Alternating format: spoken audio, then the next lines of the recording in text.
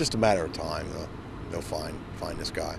Where's 31-year-old Jeremiah Searless? That's what those who live near the Fairfield County Jail Annex from which he escaped want to know. How did he get out of there? How did he have that kind of time? You don't go over razor wire in 15 seconds. You don't do that.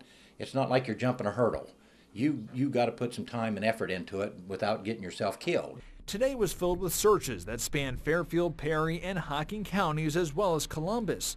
Neighbors are convinced Searless is anywhere but here. There was some searches done around the area out here by the sheriff's department and choppers overhead, and so they did a real thorough search. So I think he's gone. Meantime, attention is turning to security at the Annex. They need to do something about that, and it's been laxed. The Fairfield County Sheriff's Office has only been using this jail annex for 4 months, and they've already had their first escape.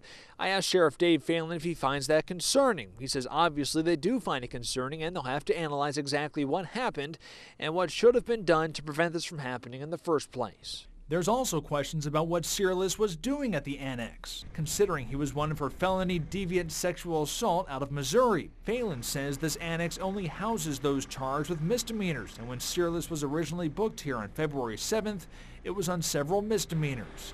He says it's unclear when they found out he was wanted on more serious charges out of state. They should have known that before they put him in that institution.